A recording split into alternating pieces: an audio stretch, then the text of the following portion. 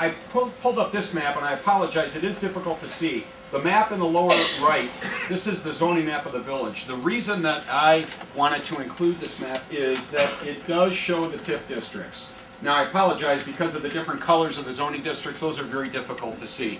I welcome all of you to go to the village's website and download the maps. Certainly the map that Joe showed you a minute ago shows the Waukegan Road TIF area, which is right in this area here.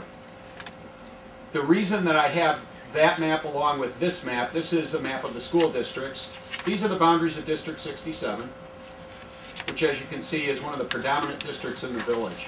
And I just wanted to emphasize the overlap of District 67 with the Waukegan Road TIF district. For all intent and purpose, the entire Waukegan Road TIF district is within School District 67 boundaries, right in this area. So that is a point I wanted to emphasize to you. Oops, wrong remote. There we go. So there are the boundaries when you look close up. We have two TIF districts in the village. The Waukegan Road district, which Joe talked about, that's on this side, obviously along the Waukegan Road spine. The other TIF district is the Lehigh-Ferris TIF district, with the train station, Lincoln Avenue, and some other related areas being the focal point of that. You all are aware of the changes. If you've been here for any length of time, you are aware of the changes that have gone on in this area as well as along Waukegan Road over time. There have been a lot of improvements in these areas. A lot of the benefits and a lot of the reasons why these things took place is because of the assistance of TIF. Joe may have referred to it before, and we'll talk about it a little bit here tonight as well. The but-for test is a very important aspect. In fact, it's a required aspect of tax increment financing. But for certain conditions being present, but for certain things being available, the TIF would not be available, the TIF would not work. That is required by law. Tax increment financing. So, I call this an introduction, but you see it's kind of detailed. So it is complex, but at the same time it is fairly simple. So the concept is simple, but it's a little bit complex to try to explain it all. Essentially, TIF, for all intent and purpose, TIF is something that requires a joint investment of all local taxing bodies. All local taxing bodies being the village, the school districts, community college, county, park district, etc. To essentially have a short-term investment with a long-term benefit of increased tax revenues in the future.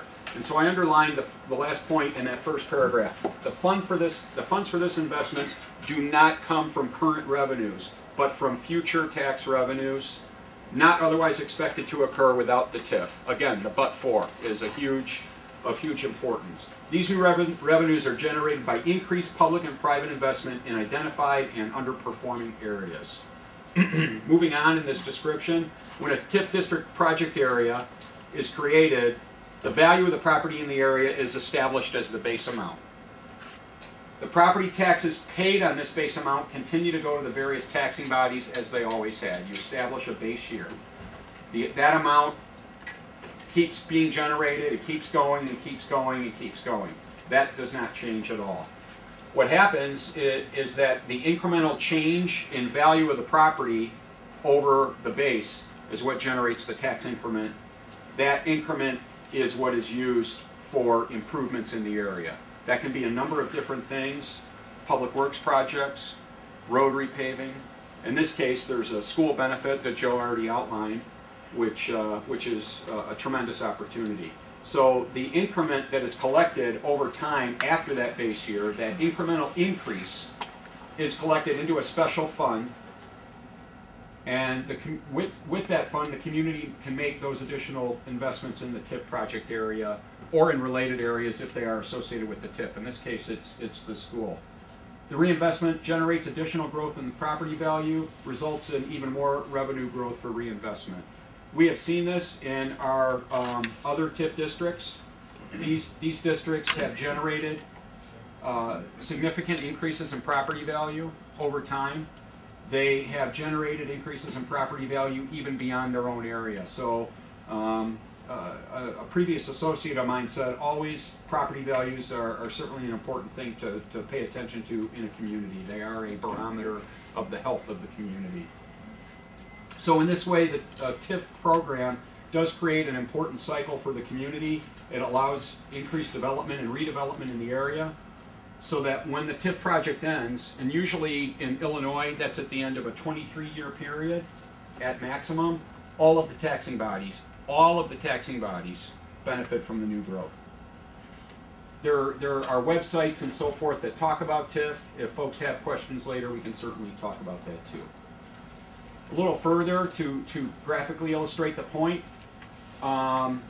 the tax increment, as I mentioned earlier, is again that amount above a base year that is established. You establish a base year, the property taxes continue to be collected at that amount, and then if you have an incremental growth over time, such as is shown in this chart with these few years down the road, those are the investments that are made back into the district.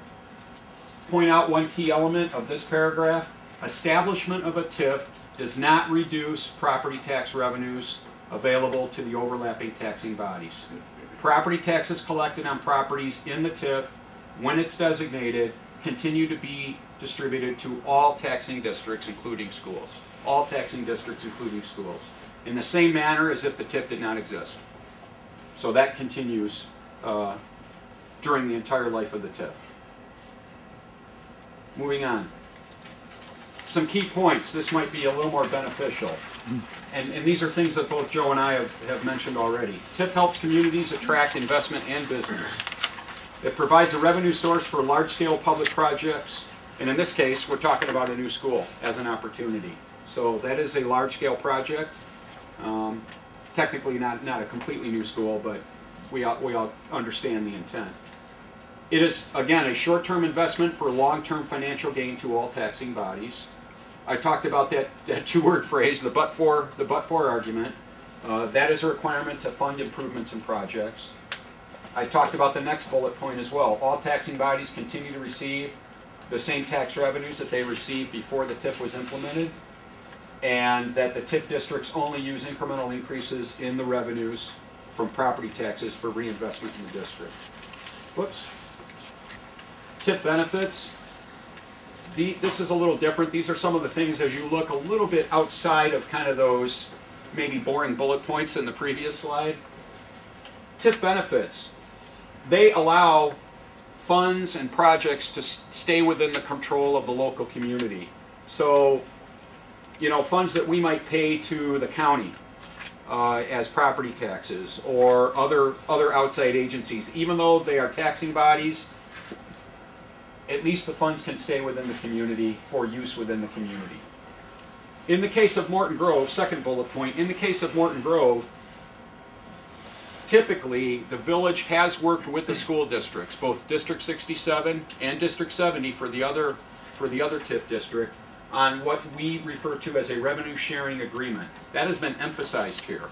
It is an effort on the part of the village to recognize that the increase in value over time leaves something of I don't know what the right term might be. Perhaps Ryan Horn can mention this later, but there is something of a gap, if you will, that is made up for with the revenue sharing that is done between the village and the school district.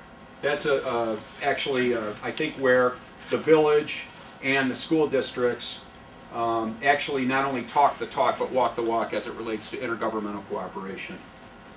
It helps encourage private investment and development in the community, obviously, and it is an excellent long-term return for taxing bodies based on a shorter-term investment.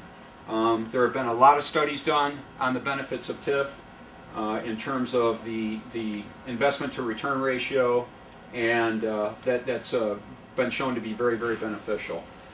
Stronger, broader tax base with increased property values, I referred to that earlier. A stronger economic base. It does provide more of an opportunity for a variety of businesses and other things that ensure that we have a healthy economy in our local communities.